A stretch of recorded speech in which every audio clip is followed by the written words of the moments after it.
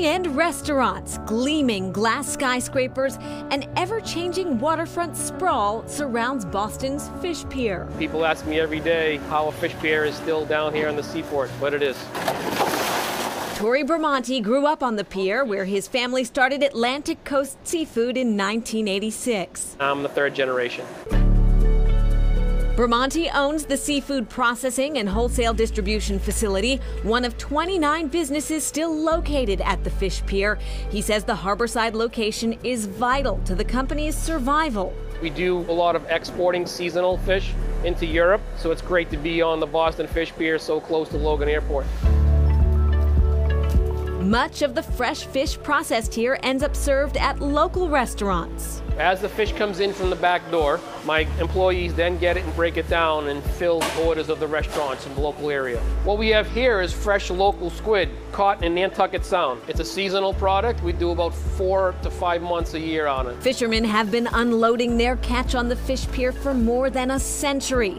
A tradition Bramante proudly continues with his own fishing boats. I've seen a lot of people come and go. I'm still here and intend to be here for a long time. A new kid on the dock is also carrying on the legacy of the historic seaport in a much different way.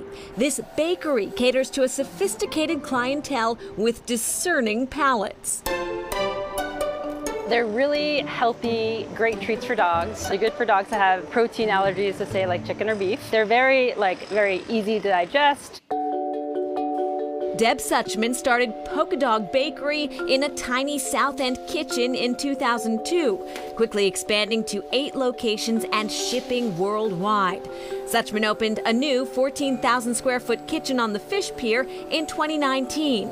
She says the location enables Polka Dog to source fresh fish from their seaport neighbors. Cod skins are one of our most popular treats. We have a lot of other treats, but we bring in about 10,000 pounds of raw cod skins a week. Give you an idea. 10,000 pounds, a lot of cod skins. Suchman says it's important to keep the Fish Pier open and thriving. She's proud to be a part of the working waterfront's new generation of entrepreneurs. I think the history here is so valuable. You know, I think it's so important to keep those unique parts about Boston. The Fish Pier is owned by the Massachusetts Port Authority. CEO Lisa Whelan says businesses on the pier help sustain a thriving and diversified economy. The historic Boston Fish Pier is such a gem, right? We like to think of it as the soul of the seaport. Whelan says the entire working port of Boston has always been critical for the region's economy. The working port of Boston generates more than $8 billion of annual economic impact and supports more than 66,000 jobs. And these are really important blue-collar jobs that drive a diversified economy. And so when we talk about making investments in new cranes, in harbor dredging, in advancements in our cruise terminal, it's really about supporting the local economy. Whelan says the future of the working port relies on investment in sustainable assets and reducing the impact Massport has on the environment.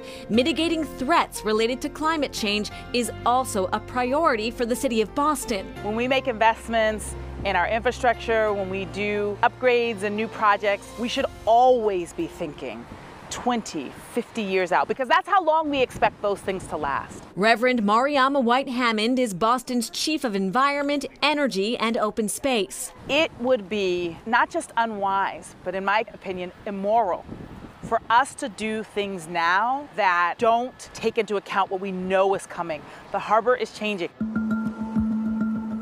She points to Moakley Park, where South Boston and Dorchester meet, and harbor waters pose a flood threat. The plan is to redesign it, looking at about $250 million to redesign it, both to make it a great place to recreate and have fun, but really as a large nature-based solution to deal with the water that we know is coming. The Stone Living Lab studies nature-based approaches to climate change. The lab launched in October of 2020, and it's a unique partnership between Boston Harbor Now, UMass Boston School for the Environment, and state, local, and federal government. The lab works on climate change solutions that mimic natural environments as opposed to concrete walls and barriers. The two storms in 2018 that caused a lot of flooding really reminded people that climate change is happening now and that flooding is happening now, and all the king tide events do the same. It's really important for us to be collectively focusing on this and keeping it at the forefront of our policy and funding agendas. Reverend White Hammond says the need to invest in nature-based solutions is urgent. When you look at old maps of Boston before we filled in all the land, I feel like in essence the water is saying I'm taking my land back. When you look at where flooding is likely to go from the harbor into the city, many times it's going right into those areas that we filled in hundreds of years ago. And Chief White Hammond says improvements made at parks in Boston's North End are a good example of nature-based solutions. The Harbor Walk and other park features are now elevated and offer better floodwater drainage.